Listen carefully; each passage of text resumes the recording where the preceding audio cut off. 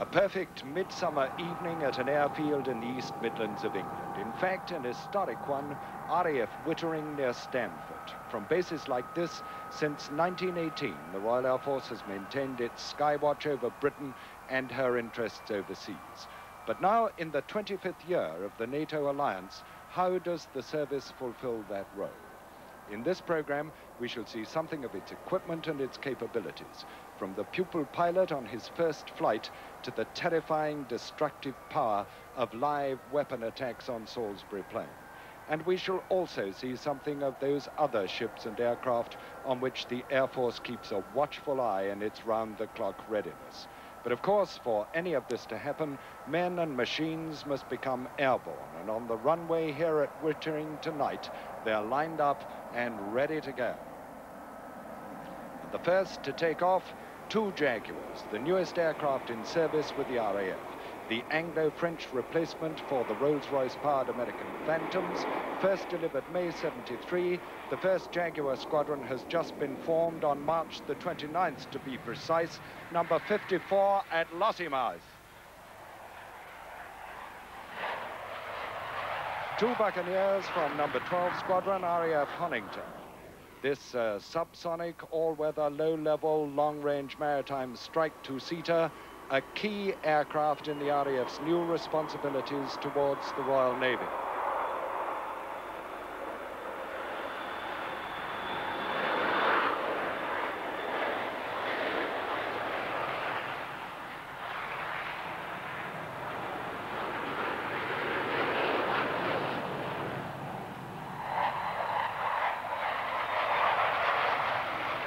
Lightnings Mark III from 5 and 11 squadrons at Binbrook, the RAF standard all-weather, twice the speed of sound, single-seater interceptor. In service since the early 60s, still playing a key role in Britain's air defense.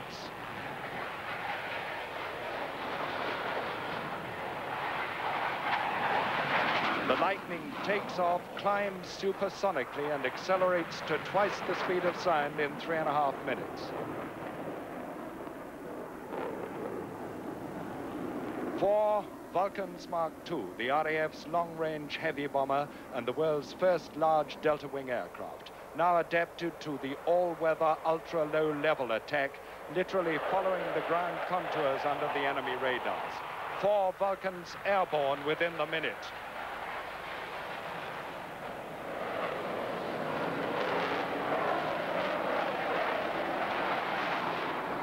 Beside me, Group Captain Ray Davenport from Headquarters Strike Command, himself a former Vulcan pilot. This aeroplane is a joy to fly. It has lots of power and the ability to carry a very large weapon load a very long way. It can, of course, carry nuclear weapons, and it operates equally well at both high and low levels. It's a proven performer that still has a very important part to play in our defense arrangements. Now, two Harriers from number 1 squadron here at Wittering, the world's first fixed-wing vertical and stall aircraft, built by Hawker Siddeley, powered by a single Rolls-Royce Bristol Pegasus vectored thrust turbofan. And tonight we are to see the Harrier for the first time on television in its photographic reconnaissance role. These two are airborne for the RAF College at Cranwell to photograph a formation of aircraft on the ground, which we shall see at the conclusion of the program. And also at this moment airborne and approaching Birmingham are two Phantoms of number 2 squadron flying in from Laarbruch in West Germany on a photographic reconnaissance mission. And this is their target time 8:20. At our Birmingham television studios at Pebble Mill, after a 500-mile trip on which they will have photographed their local church clock at Pizza and Cologne Cathedral before their final run-in here. Now, this is live this evening, June the 21st, remember, so if you live anywhere near Pebble Mill, you can rush out into the garden and see the aeroplanes. 20:20 the target time, 18 seconds to go. And all these pictures we hope to show you before the end of the program. 10 seconds to go. The Phantoms coming up to the conclusion of a 500-mile trip across Europe. And here they are, 2 seconds to go as they line up on the target and shoot their film. bang over the top and bang on time to the very split second, led by Wing Commander Bunny Warren, the OC of number 2 Squadron, whom we'll be talking to later when he lands here with those photographs. Well, we've already seen a lot of flying, and to the Royal Air Force, or indeed any civil airliner, any aircraft on the ground is a liability. Consequently, the role of the ground maintenance crews and the speed with which they can complete what is known as an operational turnaround is as vital to the efficiency of a fighting squadron as that of the air crews. These 2 Phantoms from number 6 Night Ground Attack Squadron have just landed from an operational sortie, and we are to see them change crews, rearm and refuel. The clock has started. The target time is 9 minutes. Already we see the fuel lines being got into readiness. They will take on 1,000 gallons of fuel, say 10,000 pounds, 2,000 pounds in each of those under-wing tanks. There you see the 2 1,000-pound standard retard bombs to be loaded onto one of the aircraft, and already a hive of activity. There's a Lepus flare being lifted into position. Each of those generates 5 million candle power. You remember I told you that this squadron were night sortie specialists. The team of 10 technicians and a chief technician working away at their allotted tasks as we looked on for a moment from our airborne camera in the RAF Puma helicopter flown by Flight Lieutenant Dick Langworthy. And there you see the 2 chief technicians controlling each of the crews, checking off the points. The Vulcan gun under the belly will be loaded with 800 pounds of ammunition. But now we go further afield. We'll be back here to see the conclusion of this exercise. And remember that 9 minutes was the target time for a 9.5-ton load to go onto each of the aeroplanes. But now, as I said, we go further afield. To maintain today's efficient defensive skywatch over Britain, the Royal Air Force uses and is part of the complex radar and communications network of NATO. The UK Air Defence region is a vast area stretching from southwest of Land's End to Iceland and Norway. Approaching aircraft located by the constantly scanning radar show up as luminous traces on the controller's display screen. Kilo 002, North, November Lima, Mike Hotel 55, Zombie, not allocated, strength 2, height 360, speed 300. The Norwegian controller tracks the approaching aircraft continuously. He decides that they are unidentifiable and must be investigated. He passes his information to a radar station in Scotland and also to Strike Command headquarters, and he updates his computer. Zombie splitting, southwest, November Lima, Lima Hotel 12, Zombie, Kilo 001. Luchers from Buccaneer telebrief. Possibility of trade, now crossing 30 degrees east. Initial report, strength 3, heading 270, speed, height unknown. John, we have some live traffic. Right. The channels will be 1 and 5. The radar plot is taken up by the UK radar station and at Strike Command. On the large topographical display, the traces show clearly off the northwest coast of Norway. Marm controller.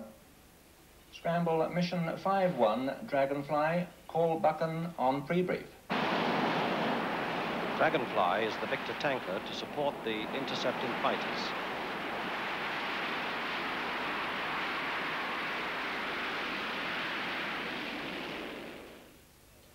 On the topographical display, the 2 traces rapidly approach the north of Scotland and show no sign of changing course.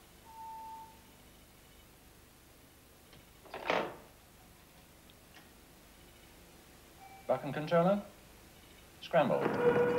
And at RAF Lucas, by the Firth of Forth, 2 Phantoms are scrambled to intercept. In very few minutes, they are airborne.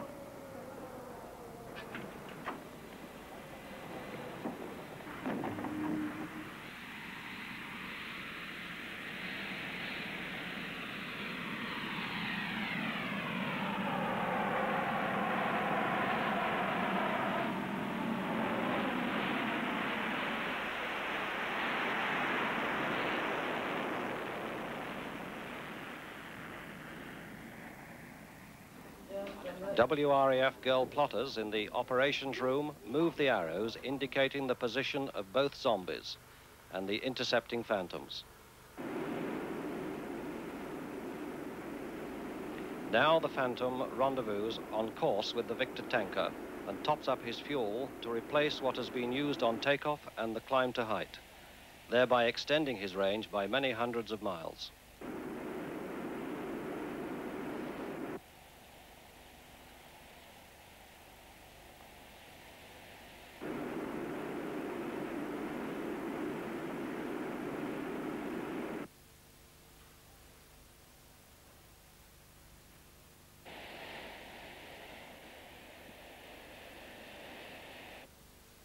Distance between the interceptor and his target is now closing fast, around 1,000 miles an hour or more.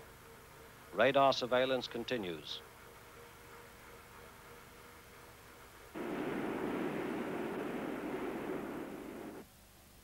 The fighters are turned onto a course parallel with their quarry. 5-1, your mission to intercept, identify and shadow. And there he is, a bear of the Russian long-range Air Force, a not infrequent visitor, and by no means unknown to us at Strike Command.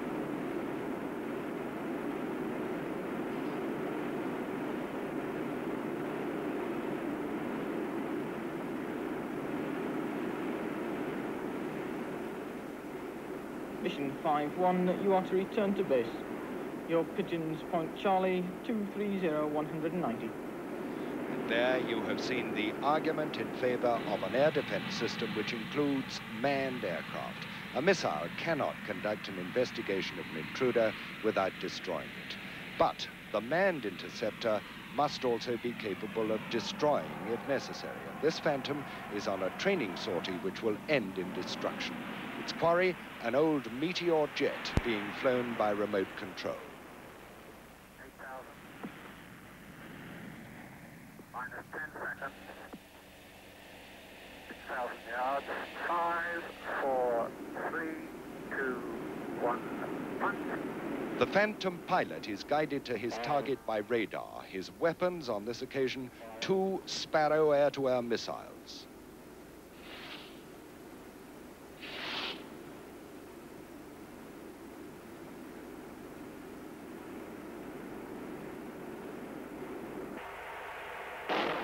A direct hit. The Meteor's tail is blown clean off. The Phantom and the Sparrow are a proven deadly combination in the confident hands of a trained crew.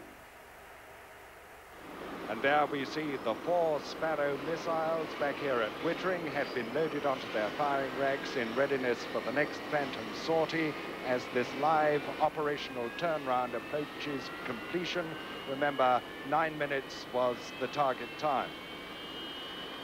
And there, an incredible shot of an incredible weapon. The Vulcan gun, a super 6-barrel Gatling, electronically controlled, firing 6,000 rounds a minute. And that, as I told you, has already been loaded with 800 pounds of ammunition. 2 canisters of cluster bombs. Each canister contains scores of bomblets, and each one of those is fiercely destructive.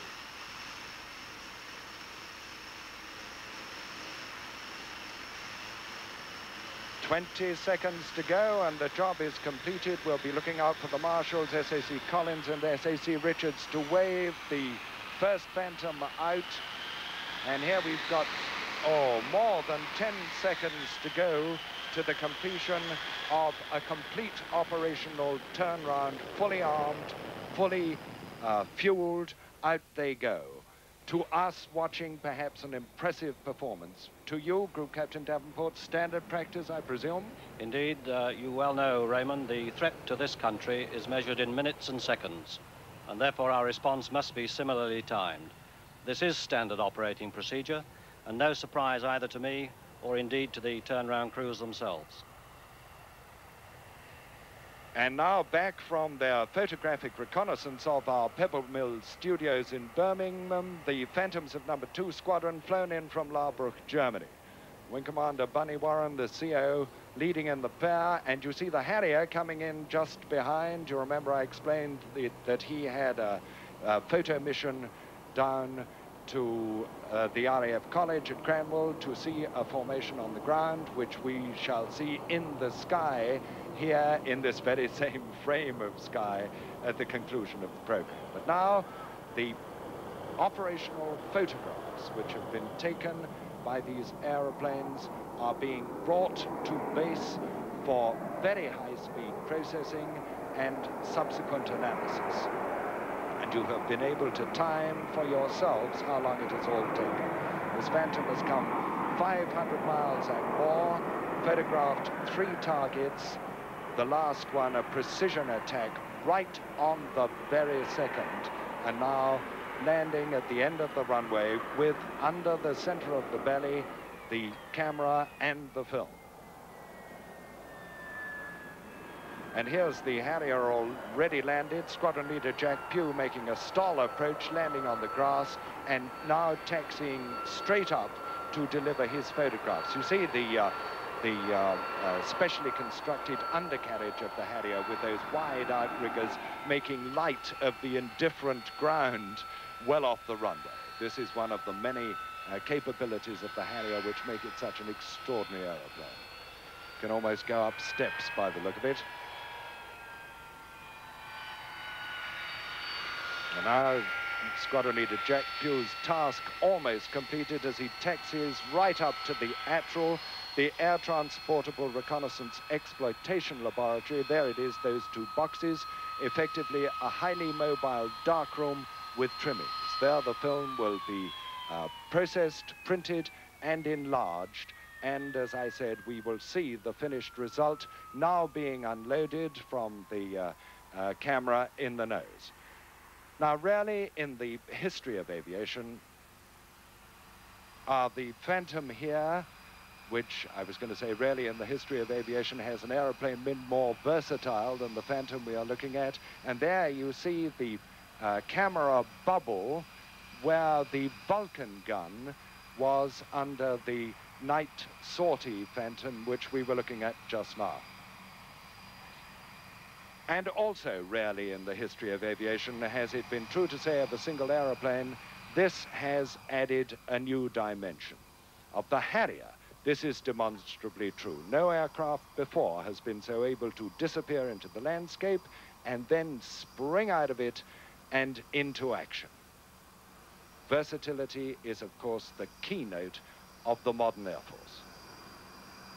And out comes Captain Tom Plank of the United States Air Force, here with 1 squadron on an exchange posting. The Harrier has, of course, made an enormous impact in the United States. It's the first British military aeroplane bought by the Americans since the First World War.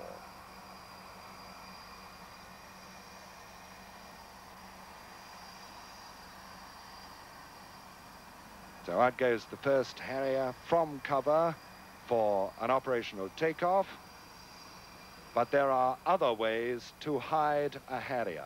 An inflatable hangar, easily camouflaged, of course, 50 feet by 30 feet by 15 feet high, self-supporting. It has its own compressor, electrically powered from the mains by batteries or a generator. And in case it may look flimsy, I can assure you it's been tested and has withstood a force 8 gale, let alone the jet wash of a Harrier. It is, of course, a highly portable structure. Speed of erection being one of its many qualities, affords very good protection, not only for the aircraft, but for crew working on it. And, of course, it could be erected anywhere in the world. And out comes the second Harrier from that height. But the art of war is improvisation, as was quoted to me last night by the station commander here, Group Captain Ian Keppy. And in the operational field, a double wall of hay bales might fall to hand and could be usefully pressed into service to provide a good hide and a lot of protection for a concealed aircraft.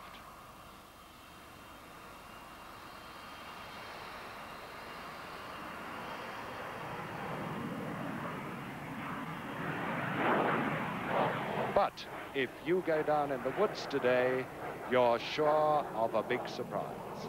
And already that wood has contained and subsequently revealed a number of startling surprises, but none more than that. The classic Harrier capability to take off vertically from a clearing no wider than its own narrow wingspan.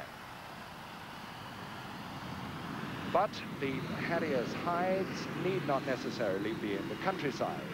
We hear a lot nowadays about the urban guerrilla. Well, how about an aircraft as an urban guerrilla? This sequence was recently filmed on Operation Big T, in which the Harriers of number 1 Squadron really set the aviation world by the ears.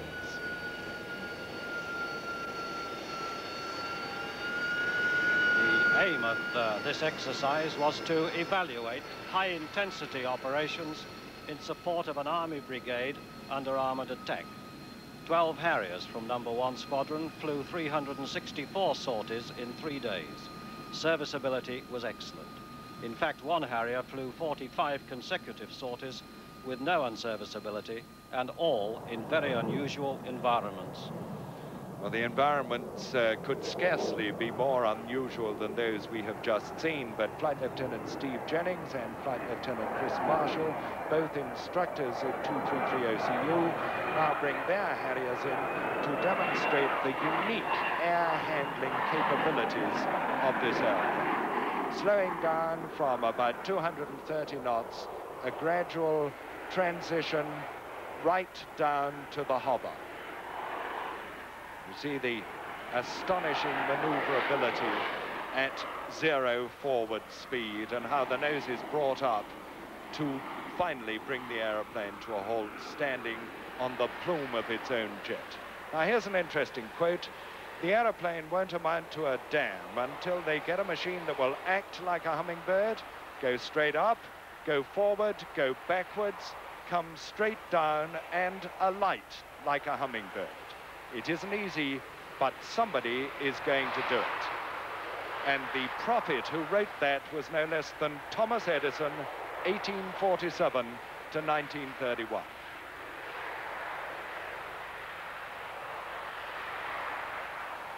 The two aeroplanes at the hover.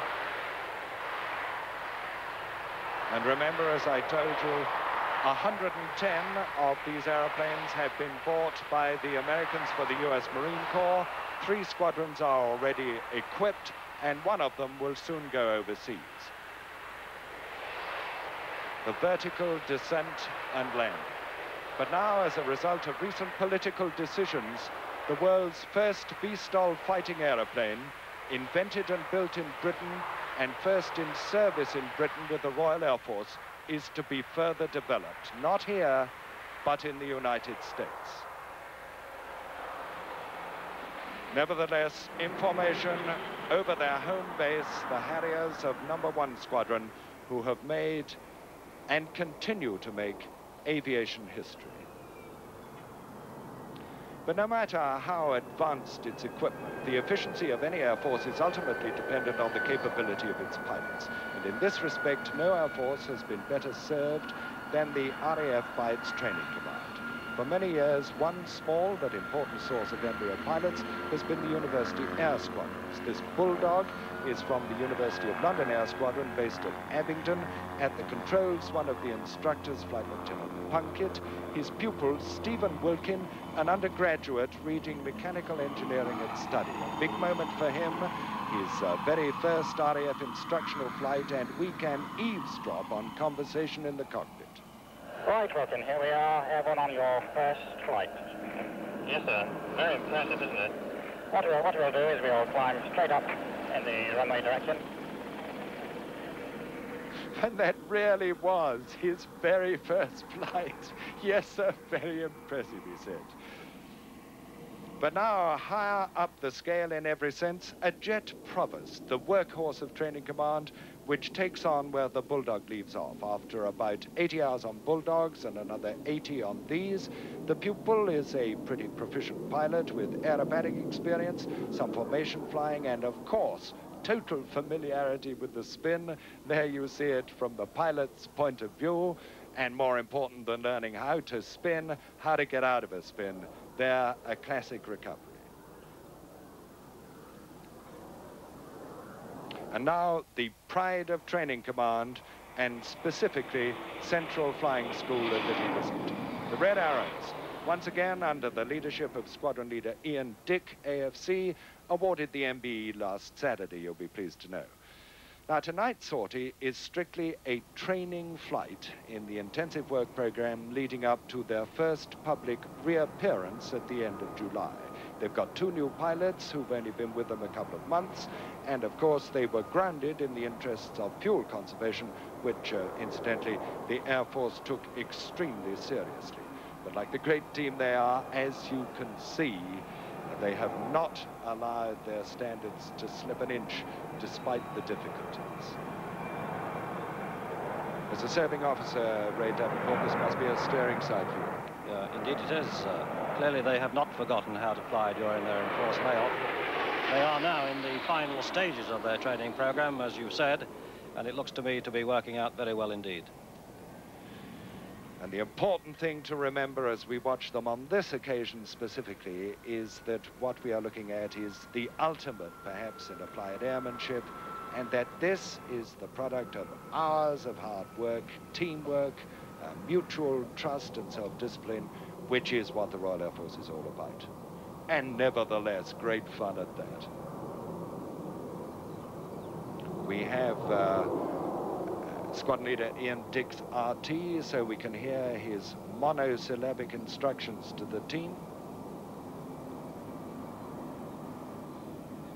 Tightening.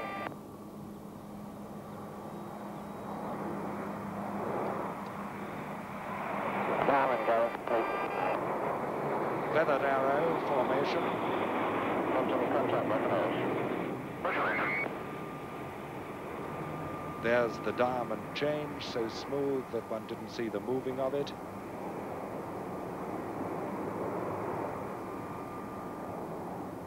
And there is Super Concorde, the Red Arrow's personal tribute to the Concorde team, their neighbors at Fairford.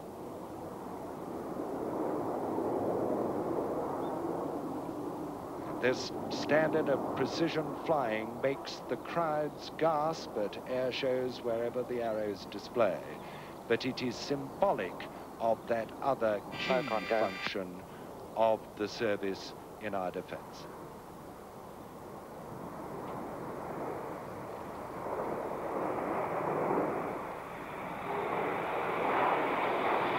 Smoke off, go.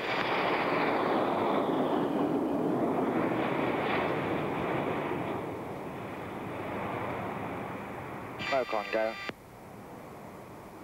Hollow, go. 2, 3. Smoke off, go. Rolling in. Now. And so, as the Red Arrows write their inimitable signature across the sky, we go back, as it were, to the end of the beginning to see Flight Lieutenant Plunkett bringing in the Bulldog at the conclusion of young Stephen Wilkins' baptism of flying the Air Force way.